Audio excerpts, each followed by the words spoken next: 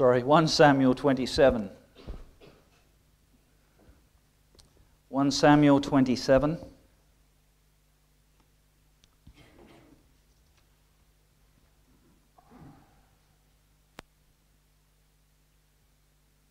Saul has just returned to his place. David has gone on his way, and we see that David said in his heart, "Now I shall perish someday by the hand of Saul.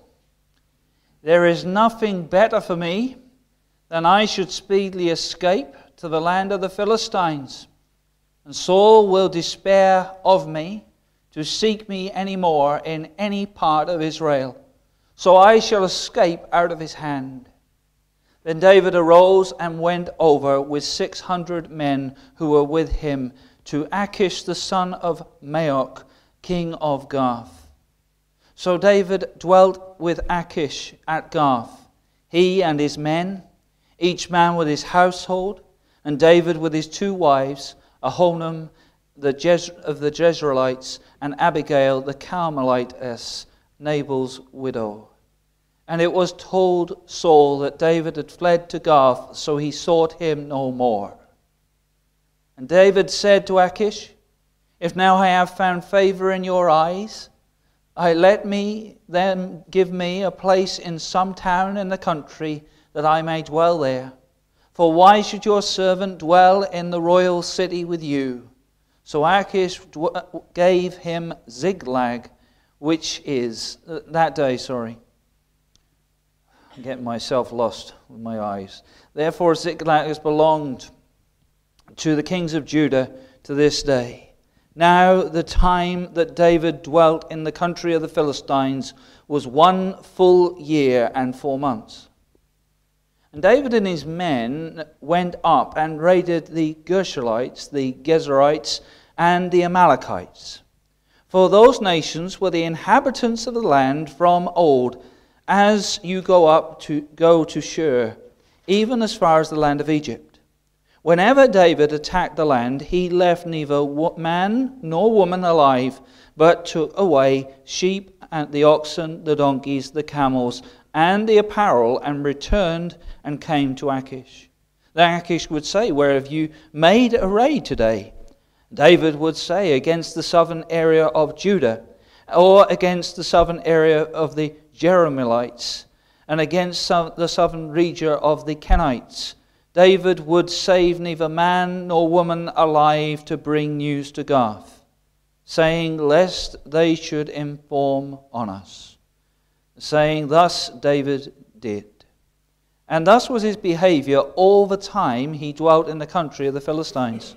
So Achish believed David, saying, he has made his people Israel utterly abhor him. Therefore he will be my servant forever.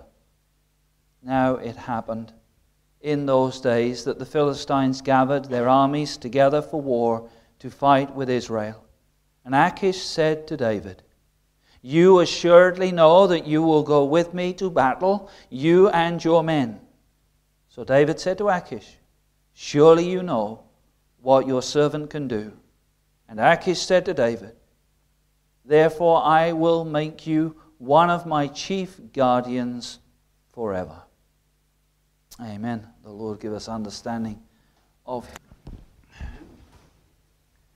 Let's turn to that chapter, 1 Samuel 27. 1 Samuel 27. You'll not have any pictures if I don't press a button. There we are. God at a distance. God at a distance. Of course, that's in part not true, is it? God cannot be removed. He is thoroughly acquainted with everything. But there are times in our lives where we may feel that we are distancing God from us, or something has happened that we are keeping him at arm's length, or we don't feel that he is as close. This appears to be where David is at part in this passage. As we find in 1 Samuel 26:25, so David went on his way. He had left Saul to go on his way and go back home. And David is disappearing now, and chapter 27 puts into context where he is going. Preceding this leaving, though, David had announced to Saul That he recognized the intention of his enemies. There were those who were speaking to Saul in his mind, in his heart, and saying to Saul, you need to watch out for this David, he's trouble. I know you've given up hunting him once, but it wouldn't hurt to go again. And what we really want to do is try and drive him out of Israel and drive him away from God. Look at verse 19 of chapter 26. Now therefore please let my lord the king, Saul, hear the words of his servant. If the Lord has stirred you up against me, let him accept an offering. But if it is the children of men, may they be cursed before the Lord, for they have driven me out this day from sharing in the inheritance of the Lord, saying, go serve other gods. They want him out of the land. They want him away from God. And David knows this. And that is his comfort. Until. It's not a word on the passage, but it's a word in the context. Until David decides to flee beyond the reach of Saul. He wants to get right away from it. Who can blame him? It's been years. He's been going from pillar to post.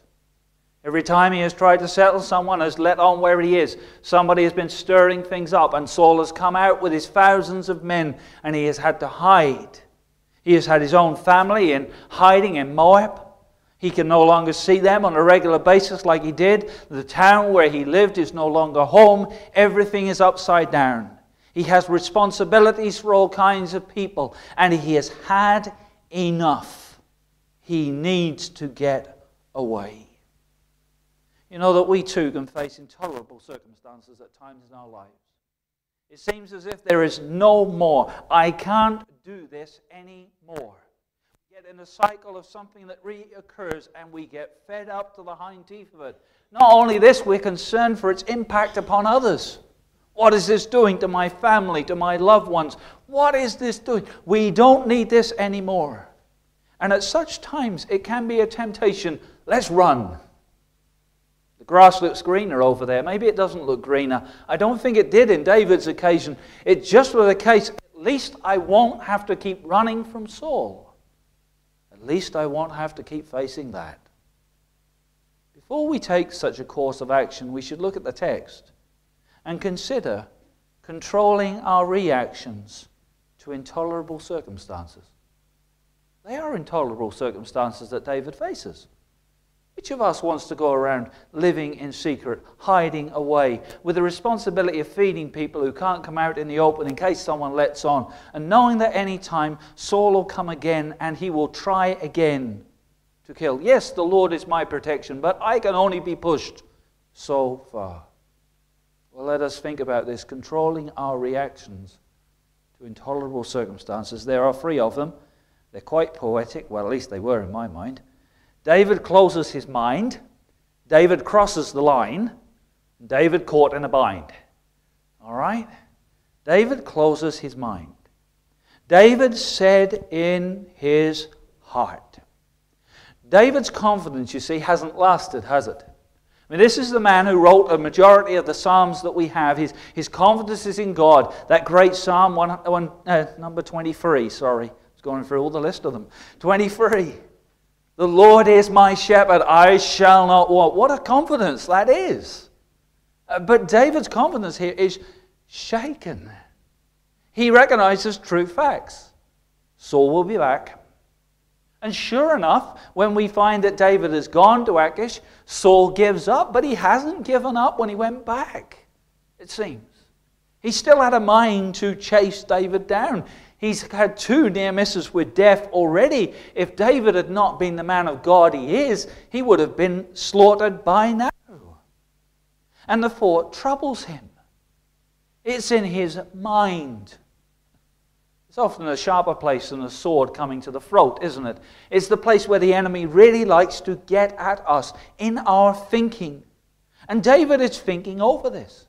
And he began to think in his own words that he would be swept away. Interesting choice of words that.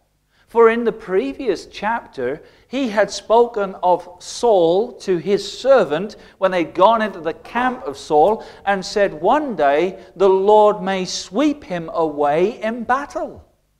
He may sweep him away. And now he speaks of himself. God will sweep Saul away, but one day Saul may sweep me away. And he puts this power in his mind. He thinks of Saul as a powerful man, and he knows that not to be true in the context of God. But David thought in his heart. What does that tell us? He is leaving God out of his thinking. Look at verse 10 of chapter 26. David, furthermore, as the Lord lives, he shall strike him. On that day he shall die, and he shall go out to battle and perish. The Lord will do all this. But David is leaving it out of his thinking now. Saul has somehow got this power to come and take his life when he chooses. He'll not give up. Eventually the odds will stack against me. God will lose and I will be lost. And he doesn't mention God. He is the absent name in this chapter. It's not like the book of Esther where he's the absent name in the whole of the book. But it's just a chapter of David's life where God is not mentioned. Doesn't mean he's absent. Just means he is absent from David's thinking at this time. Let me give you an illustration from history. It was in 1854. None of you remember it. But Charles Spurgeon, famous preacher from London, he wouldn't like that phrase, famous, but he is to us. He was a preacher in London. In the first year of his ministry in London, a cholera struck in London. We don't realize how blessed we are to live in the age we do and in the place we do. One family after another called Spurgeon to the bedside of loved ones, and he almost stood daily at a grave. As this young man Spurgeon threw himself into visitation of the sick with all his youthful vigor, soon, however, he became weary in body and sick in heart. He began to think about that he was about to succumb. I'm visiting all these people, they're dying. I'm standing by their graves. I am so close to all of this. I am sure I will soon die. He was on the Great Dover Road in London, dragging himself home from another funeral, when a large broadside, says the writer here, posted in a shoemaker's window, arrested his attention. It did not look like a trade announcement, nor was it. In the center of a large sheet of paper, in good bold handwriting, stood these words: "Because thou hast made the Lord, which is my refuge, even the Most High, thy habitation, there shall no evil befall thee, neither shall any plague come nigh thy dwelling." He says the words from Psalm 91, 9 and 10 took immediate effect. Spurgeon reported faith appropriated the passage as my own. I felt secure, refreshed. I went on with my visitation of the dying in a calm and peaceful spirit. Interesting, the words of the psalm were a comfort to this man Spurgeon. But in the midst of his trouble here, these words aren't getting through to David. Think of the times he speaks of the Lord being his refuge. We looked at a previous occasion where he went to the land of the Philistines, and the word of God seems to be inspired by such occasions as he wrote in the Psalms. But it isn't happening here. Why? Because God is not allowed into the thinking here. I will be swept away. I will be ruined. It's all going to be gone. And this is where David struggles. He has closed his mind. It reminds us we need to keep our minds open to God, don't we? And my dear friends, that's not easy. Sometimes we need a situation, and thank God for them, like Spurgeon, where some, not wise or clever or intelligent according to these world's ideas, but somebody who just brings the Word of God to us in a moment, and it just draws us back and says, the Lord's in control. The Lord is my refuge, my shelter. When we close our mind, we're tempted to run. God is not able to handle this. I want to have sufficient grace to cover this. It will not be enough. Eventually, this will all be over. If I leave myself to the thinking according to this world, all those things could be true. But when I bring God into the equation, well, the psalmist says, even one man should be able to chase 1,000. And there will be no one who can stand against the Lord's anointed. The Lord is able, but if I close my mind to God, I will be tempted to run. I wonder, does that sum up someone here this evening? You feel that? You think, yes, that's me. I want to get out of this situation. And I can see the danger I'm in, and I want out, and I want to run. Well, ask yourself the question, have I closed my mind to God? Is this how you were thinking a little while back about the same situation? When you saw the Lord was in control, He could take control of this. He could remove that person. He could change that circumstance. Let Him come back into the situation. Don't close your mind to God. For when you close your mind to God, something else happens. David crosses the line. He decides in his mind this is a good idea. He moves himself and all who took refuge with him. It's a big responsibility. We shouldn't overlook it. David wasn't just thinking of himself in this. He was thinking of these other people. He surely must have been. 600 men and their households. There is 2 wives of his own to worry about. He has all these other men who've got their families, their households, their children, and livestock, probably all of this to be accounted for. And it's hard to hide them, isn't it? You've played hide and seek. It's not too bad hiding one person. Try hiding 600. You can't do it very easily. And the pressure of this would certainly toll upon the man. But look at David's action. He goes again to Achish. There is a symmetry to this section of the book between David's fleeing from Saul on the first occasions, and then running to the place to hide in the cave of Adullam, and then he goes to the land of the Philistines. And where does he go? He goes to Achish, the king of Gath. And then Saul makes a first attempt on David's life, and then there is a second attempt on David's life, and now David goes back again where he went in the first place, to Achish. But last time he went, he pretended to be mad. He heard what the people said, and they were saying, is this not David who they sing of him that he has killed his tens of thousands? This is a mighty man. You want to be worried about him, king. David heard this and he pretended to be mad. He let his spittle run down his beard and he played the fool. But he doesn't play the fool this time, but one wonders if the man is a little out of his mind. Would you go back to that place again? But he is looking for a place where Saul will not come. He's looking for somewhere where Saul will not chase him, and it seems to be the right place. For as soon as he has arrived and Saul hears that he is there and he is settled there, Saul gives up the chase. This is because David has given the impression to Achish that he is defecting. He is not simply running to Achish now to hide, but Achish says in the latter part of the chapter, when you came and you defected, you pledged your allegiance to me instead of to Saul. You pledged your allegiance to the Philistines instead of to Israel. You defected when you defected. And he seems to have been clear in what he was doing and what he was saying. And David then goes on to earn the favor of this king. One thing to tell him the words, but you need to prove it in action. In verse 6 of chapter 27, it says this, so Achish gave him Ziklag that day. Therefore Ziklag belonged to the kings of Judah. He had a place to dwell. He earned a home to be in. But how he earned that favor is told us in verse 11, the manner of the way in which he went against every town. He would neither save man nor woman alive to bring news to Gath, lest they should inform on us, saying that thus David did.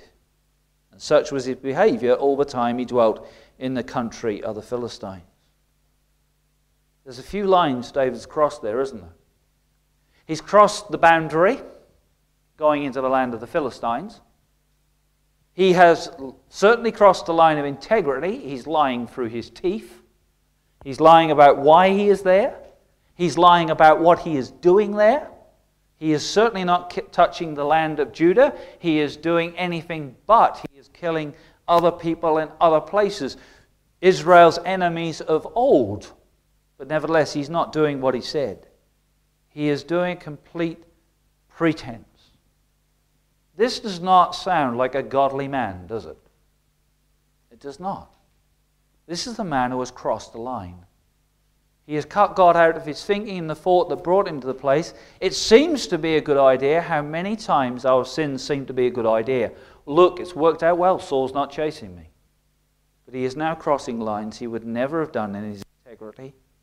And he is beholding to a man that he would never have considered himself to be beholding to when he was trusting in the Lord. Do you recognize the dangers then of crossing the line? You change your behavior. He did it the first time. He pretended to be mad. This time he is mad. He pretends that he is honoring the king. Over time he is simply a murderer, earning his keep. You note this is the pattern of his life while he's in the land of the Philistines. It wasn't the pattern of his life when he was in Israel. He didn't behave like this in murdering every man and every woman in a place, whatever religious grounds he could have given for the backing of that. It wasn't his pattern when he was in Israel. It wasn't the way he behaved with his enemies at other times. He crossed an awful lot of moral boundaries. He was prepared to lie, not little lies, big lies. And it also seemingly has impacted his religion. You see, the Philistines do not worship the living God. In fact, they worship anything but the living God.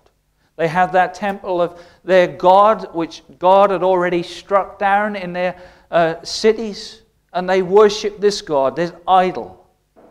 And every battle that David won would have been attributed to that God. Every bit of tribute he brought was attributed to that God. It jeopardized his religion. My dear friends, isn't that not the same with us? We close the mind to what God is able to keep us from, protect us in, strengthen us, and do and work his purpose, and we decide to run. And when we decide to run, it often leads us to these two great dangers. It weakens our walk with God, and it corrupts our morals. Corrupts our morals. We want to get out of a work situation where it's hard to be a Christian. Sometimes we cross the line and we think, well, we'll just let a little bit go. We didn't decide to change the job or the circumstance. We just changed our behavior a little. It wasn't much. My friends, what a difference it made to the clarity of our testimony. And we found before long, once you've crossed the line a little bit, how quickly you have to cross the line again. It's the thing with lies, isn't it? You begin to tell one, you have to tell another one to cover it, and so it goes on. Corrupting religion, corrupting lies. Be careful when you think about running under extreme circumstances. So David has closed his mind, he has crossed the line, but here is the third. David caught in a bind. That's why we read those opening verses of the next chapter, which are definitely connected to the context. David is under the rule of this man, Achish. He is the king of this area of Gath, and there he is, and he has earned his reputation only in a year and 4 months. It's only a short time, but David's got a good reputation. Achish trusts him intently. And he says to David, you know exactly what's going to happen now, don't you? The Philistines and Israel are gathered together in war, and you are expected to go with me into battle.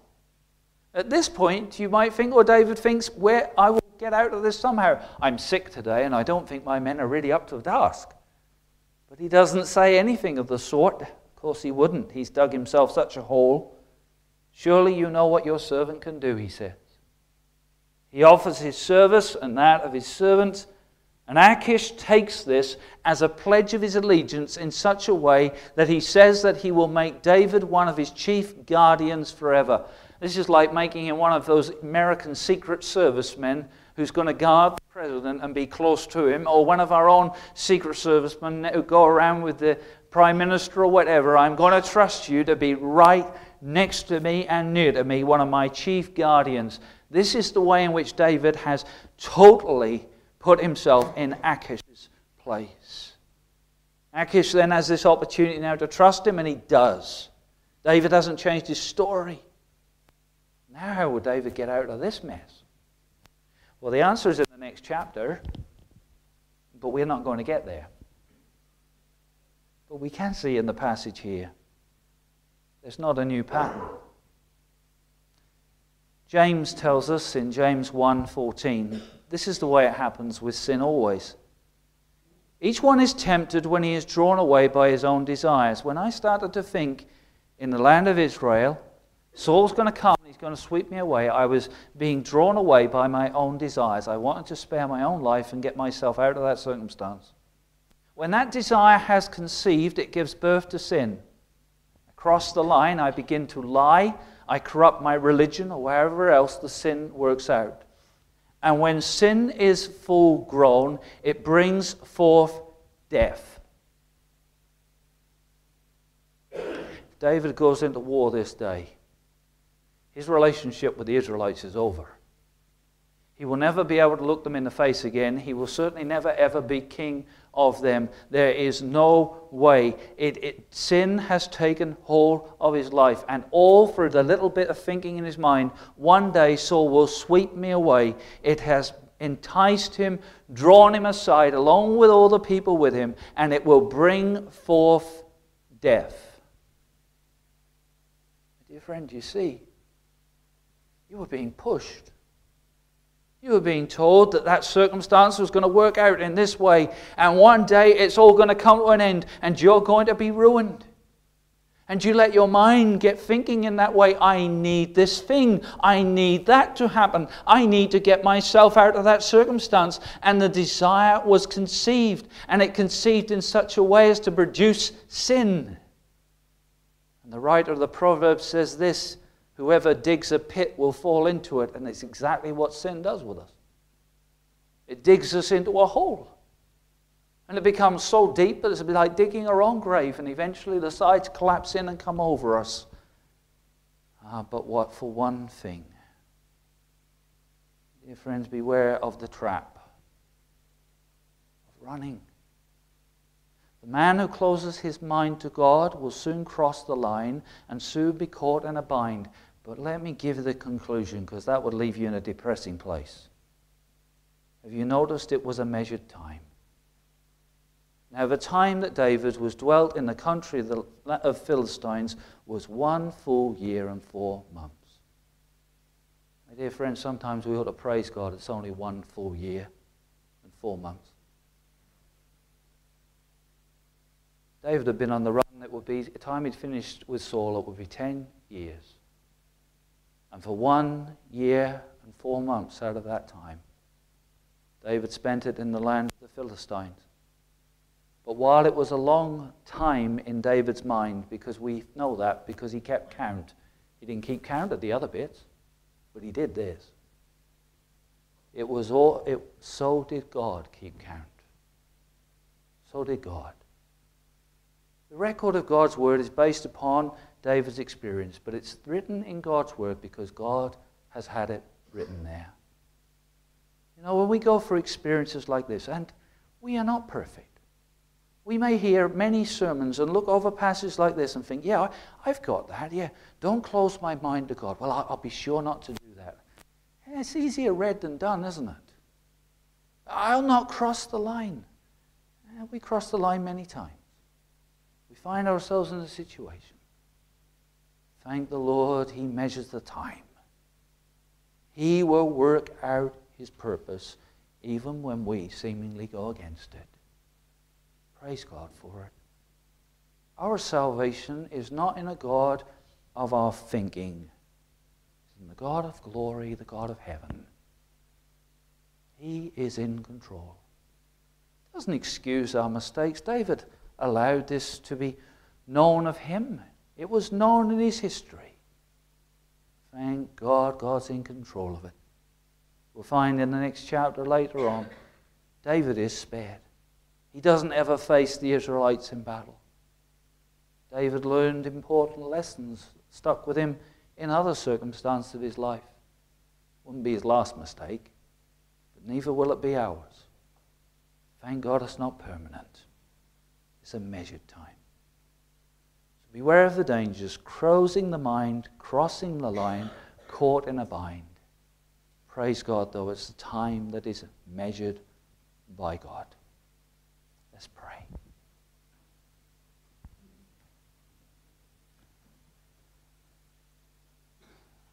Lord God, we do thank you for in our testimonies, those of us who have, Lord, we've not only read a passage like this, but we have lived it. Lord, we have closed our mind and let circumstances drive us. And we have found ourselves to cross a line and then to be caught in that bind. Thank you, Lord, that you measured the time. Lord, you did not let it last one moment longer. And Lord, you determined. And that when, Lord, you brought it to an end, you brought us back to yourself. You brought us into the liberty again of the gospel. Thank you, Lord, that your ways are higher than our ways. Lord, they are able to cope with our weaknesses, our failings, in order to bring about your glory. Lord, as we view and we give thank you to you for the measured time, we also ask, Lord, that you will help us not to close our mind to you. You know, Lord, how easy and how difficult it can be for us as human beings to meditate on your word, to pray, and Lord, to include you in our everyday living and the things that we do. Particularly, Lord, when we are under stress, facing difficult circumstances that don't seem to appear to us in those moments in the Bible. Pray, Lord, in these times that you will keep us open to you. Make us studiers of your word. Lord, even if we don't know how to dig deeply, may we learn to read, that when the time comes by your Holy Spirit, we will hear the word of God. Thank you, Lord, for the Psalms at such times. Even that one that's most memorable. The Lord is my shepherd. I shall not want. Thank you, Lord, that in that psalm we're reminded we should fear no evil. For you are with us. Lord, you will protect us. So may we feel and know that protection in this coming week. But Lord, as we come around your table this evening in a few moments, may this most of all be our encouragement. Lord, here we taste and see the Lord is good, as we know our forgiveness and we know our Redeemer in the Lord Jesus Christ.